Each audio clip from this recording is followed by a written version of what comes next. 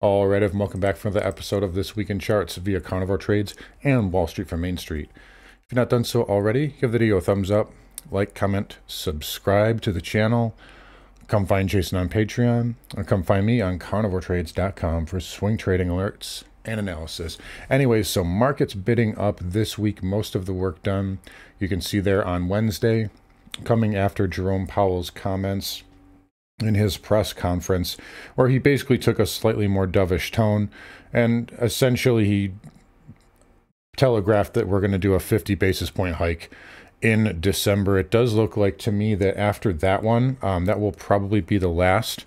We'll get into that a little bit more later here, but overall for right now, a Fed pivot, which this is not necessarily a pivot, it's just a slowdown. But I believe the Fed pivot itself is probably a sell the news event. And whether that's this coming FOMC on the 13th or 14th, I believe it is, it's 2 weeks away, or whether that's in Q1 next year, when we have the next meeting, which isn't all the way till February. And the reason why the pivot is a sell the news event is because the economy has to be really bad for Jerome Powell to make that pivot, especially with inflation as high as it is currently. And remember, rate hikes take a long time to filter through the system. It's not, people think it's just a magical switch you just flip on and off, but it takes a long time. We're barely feeling the effects of the first and second 75 basis point hike earlier this year. So there is a bit of a lagging effect, and if you don't believe that the market can continue to go lower, just look back at 2001. The Fed hiked right at the beginning of the year, and the market lost about 44%. In 2007, Ben Bernanke cut rates, and that was in the middle of 2007, right when the market was peaking. So there wasn't even any declines yet at that point. So I believe that we're looking at a sell the news event here. And again, whether that's in December, in the next 2 weeks, off the 50 basis point hike, or if that's in Q1, that's really kind of the thesis I have moving forward here. Whether it's in December will be more dependent on how we trade up into it, right? If we're kind of sloppy and we pull back into it, there's a chance the market can kind of continue higher. But if we get overbought into it and the market gets too excited about the basis point hike, we start getting up into this resistance zone, this upper trend line, that 420 area. If we're up into that and kind of on a euphoric like sugar buzz, then I think there's a higher likelihood, much higher likelihood of a bigger sell-off or correction in the equity markets. So anyways, let's just talk about the levels here. That's kind of my thesis here as far as like the macro approach here. But again, we're into this trend line, so we've been looking at this one for quite a while now. This trend line is minor, and I'm just going to look at the ES futures here because I like the pattern a little bit better. You also have a little bit of a rising wedge here, which you'd also pay attention to. But you can see we had a nice up move, a nice consolidation there. Just a nice bullish inside bar. Nothing wrong with that. And when you consolidate enough beneath a level, you can make it minor. So right now, we pushed up into it on Wednesday, obviously. Thursday, Friday, we did back off, but we didn't see a massive rejection, right? We didn't close at the lows on Friday. Market actually rebounded, and the spiders just closed down 47 cents. So, I mean, basically flat. So it's not like this was a major rejection here. The market does look like it's just stalling. I do think we need to go up and at least fill this gap, maybe get a little bit through that. I have a level just a little bit above this pivot, right around 414, 415. So I think that will probably get hit maybe even next week. Maybe it'll get hit after the FOMC, but I do think we need to go up there and touch that level. So this trend line, it is a good trend line, but it's still, to me, it's minor at this point just because we've done this consolidation here. So those are kind of the levels I'm looking at on the upside. And again, this upsloping trend line here would be kind of your max upside in the short term. I think that would be, the market would get really extended to that point, and it would be a pretty good risk reward there for a sell opportunity. But as far as the downside, if you close any day below this low here, so 393.48, or really 390 is the bigger level, but this, negating this breakout bar, I think that does open the door for a waterfall sell. We got floodgates kind of open up type scenario. I'm not saying that happens, but if that does, I do think that that will be the result there, because that would essentially negate the reaction the market had to Jerome Powell's press conference. And then over the triple Qs, just to kind of give you an idea there, I'm watching this little channel here, the yellow lines there. And again, that green bar low, close below that would be a huge red flag for me. And there's a massive air pocket here between 263 and really 280. So there's a big gap, big volume gap there as well, and then a break of that trend line would probably take you right down to that gap as well. So there's that. But then on the upside, of course, really, I've been telling you guys 300, maybe 303. I've been saying that for probably a month or so now. And that does coincide with the 200 period moving average, as well as this big trend line going back to April. It's also a whole round number. So it does make sense that a market probably wants to go up and test that whenever you get this close to those kind of big psychological levels. Sometimes it acts like a magnet, and the market just needs to go up there and test it. And again, that would be also basically a 200 moving average hit as well. And that would likely coincide with, one of the levels I just gave you there, that 414, 415 area, possibly this upsloping trend line. So charts are lining up pretty nicely, but those are the levels I'm watching here. As far as the sectors, let's start with the semis as we always do. So SMH actually having a decent pattern here. So a nice bid up and just kind of consolidating beneath the 200 moving average. Had a nice bid, obviously, on Wednesday. The concern right now, and I pointed this out in the Monday video. We did the video late last week as I was sick over the weekend. But again, the same kind of thing here. The pattern-wise, it's not terrible. Up move, sideways consolidation. That's usually a good sign. The only problem I have here is that you have basically equal highs on the semis versus the spiders, which has, here's your high, and then you have a higher high there. And the triple Qs, you have a high and a little bit more of a higher high. So the semiconductors are lagging. You guys know I hate when that happens. It's generally a caution flag for me. So I want to see the semis leading, and that is a problem here. It doesn't mean them, they can't move higher. It doesn't mean we can't get a bid up, but it is something to watch here moving forward. That divergence will come into play if it plays out for too long. Cloud software here via the IGV, same thing. So, high and then a slightly lower high. So it is underperforming. Again, if the market holds up, this will hold up as well. I still think this wants to go test about 283, 282 to 283. But for right now, it's safe. And again, if the market holds up, this will hold up. For the transports, same thing here. So if you guys know Dow theory, DJT here, you have a high on a lower high on the DJT, and then if we just look at the DJI, Dow Industrials, you have a high and a higher high.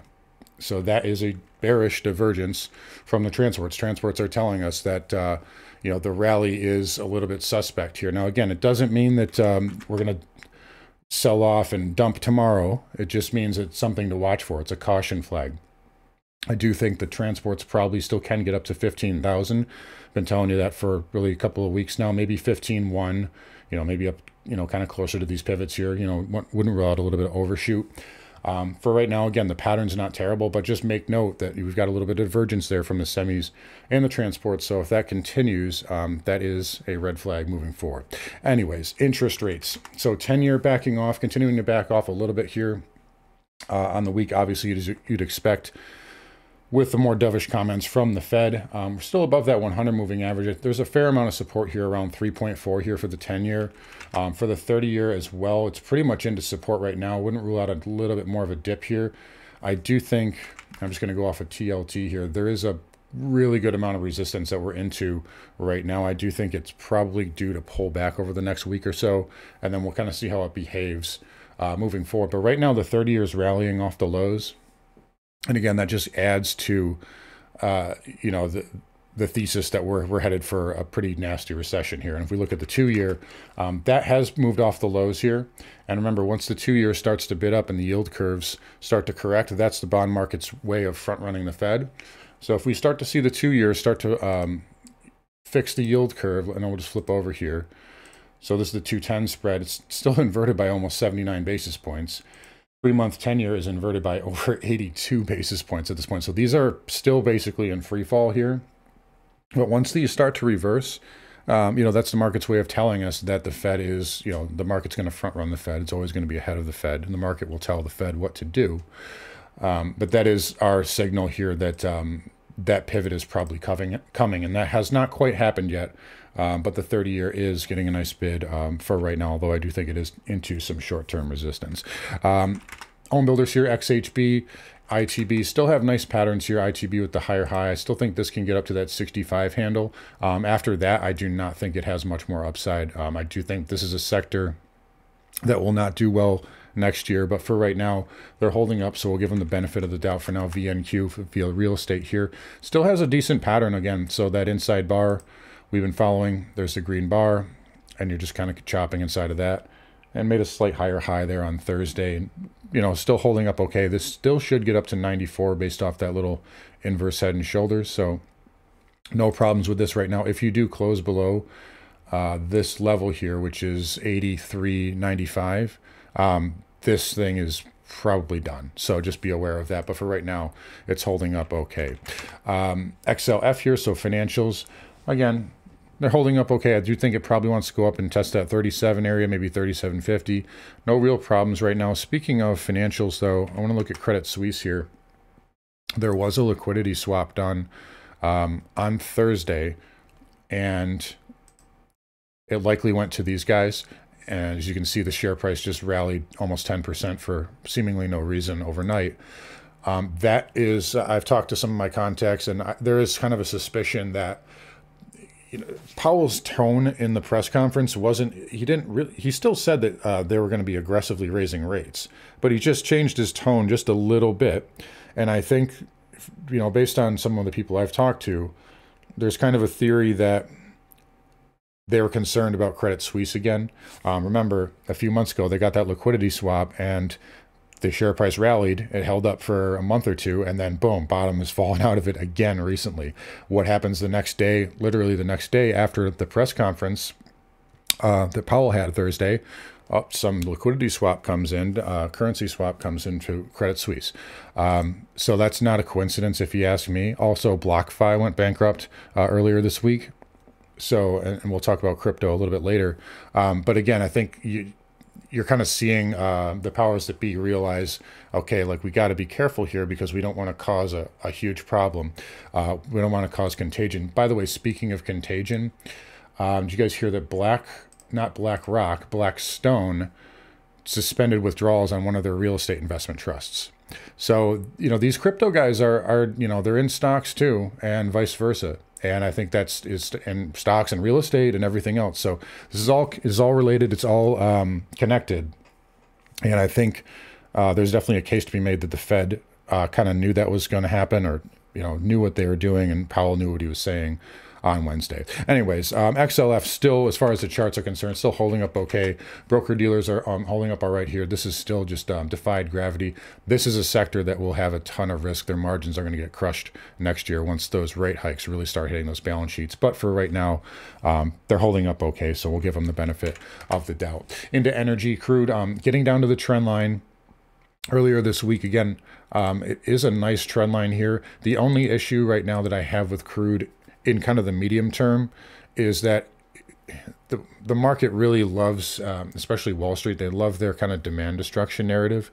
And, you know, if you start to see the Fed pivoting because things are slowing down, and, you know, we see bonds continue to rally, it could put pressure. It could make investors a little nervous about crude moving forward, especially if we're going to have a global recession. That will affect demand. Now, supply is still going to be tight, so there's higher floors in, and long-term, energy is going to do very well, if you ask me. But in the medium term, there is a good chance that this, you know, energy could come under pressure here. So just be aware of that. But for right now, it's holding the levels right now. It got a nice little bit off the 75 handle. I just really would have liked a stronger close on Friday, you know, close near the highs there. But for right now, it's holding up. So we'll give it the benefit of the doubt for now. XLE.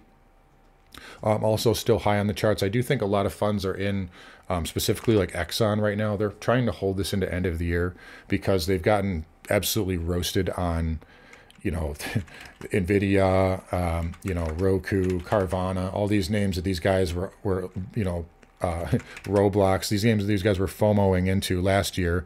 And they're holding Exxon because that's the only thing that's working. They want to be able to put that on their end of year statement, so they can say that they actually had a winning trade this year. So I do think they may want to keep it held up into the year end. That's a possibility. But again, I still think these energy names are still a little lofty, due for a little bit of a correction here. I think OIH, again, still I'm looking for 260 here at some point. Again, long term, they are very attractive. But for right now, I'm still kind of just a little bit more on the neutral side with those. By the way, speaking of plays, so things that have fallen a lot. There will be, we'll talk about this more later in the year, but there will be a massive January effect, if you ask me, at least for a good swing trade. The stocks like Meta and Netflix, these will probably see some more tax loss selling towards the end of the year. And, some of them you could probably scoop up if you're aggressive for a nice January effect play. But again, we'll get into that later as we get closer to the end of the year. Anyways, we covered energy here. Let's just, quick uranium here, CCJ, URNM, no real update here from last week. Again, we're still watching this weekly inside bar there on the URNM as well as CCJ. So until it gets above that, it's still in a little bit of a weak kind of technical pattern here on the weekly time frame. No real movement either in the ag names. You see Mosaic, DBC, Intrepid, NTR, really just kind of stuck in this holding pattern and working off that big overbought condition. This is all just bigger, longer term consolidation, if you ask me.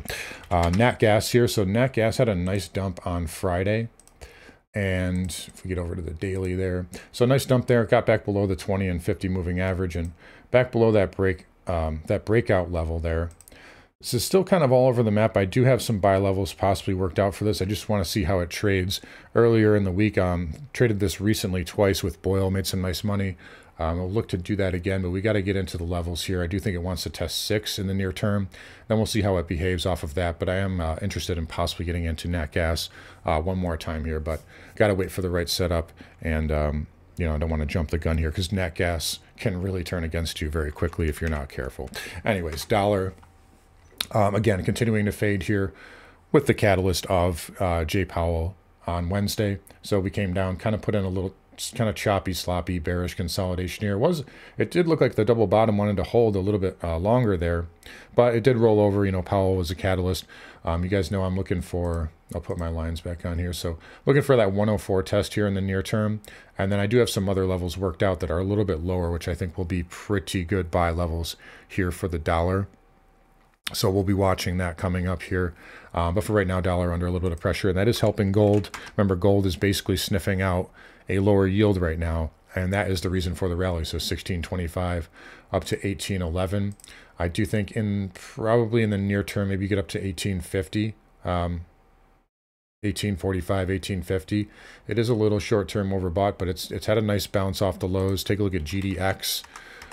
Big move off the lows there. And, I was getting laughed at by a few people when I told, when I was saying buy GDX down here, 22, 23, 24 bucks. I told people I was banging my fist on the table to buy Newmont down at sub 45, 40 bucks. And I said, it's going to go back to 50. And then we're basically got there on Friday, or I should say Thursday, but this chart looks really nice here. The miners are holding up well. Silver, I've been telling you guys $23 for probably over a month now. And we got above that on Friday. It's a little short-term extended, but this can be bought on dips here. I do like silver. I like the pattern on SILJ. This wants to go to 12 bucks.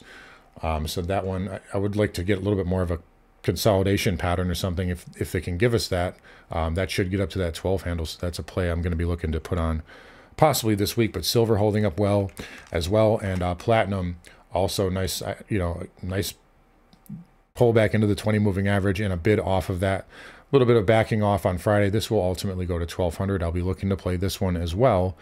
Just needs to give me a little bit more of a pattern here, but platinum holding up nicely. And copper also getting a nice bid this week. Remember, we had that kind of ugly engulfing reversal a few weeks ago. So it did manage to pair some of the losses this past week, although it has to get above 396 on a weekly closing basis to really kind of negate that sell-off there. All right, lastly, into Bitcoin. So we talked briefly about BlockFi, so that did happen. We had a bankruptcy earlier this week. And the sector's just under a lot of pressure. You do have a micro bullish pattern here. And I pointed this out on Friday. So we came down here, and we're still inside of this big red bar. So we do have a bearish inside bar on Bitcoin currently. But zooming in, you do have a micro bull flag. So that does suggest a possible move back up to that 18,000 area, maybe the 50 moving average. And then we'll see how it behaves there. Bigger picture, though, I still think this goes down to, probably about 11 or 12,000 here for the next move. But for right now, it's holding up and it's hanging in there. So we'll just kind of get the benefit of the doubt for right now. Lastly, just to wrap up. So again, FOMC, not next week, but the week after, We also have CPI as well. So a lot of data coming out. If the market trades up, again, in a kind of a euphoric nature, if we're gapping up, if the market's on a sugar high into that, I think it's a sell the news here. If not, it could go either way. But I believe by quarter 1, we do see some pretty significant selling and a resumption in the bear market in any way you look at it. Anyways, guys, going to wrap it up here. You guys take care. Come find Jason on Patreon. Come find me on carnivoretrades.com. I'll talk to you guys all next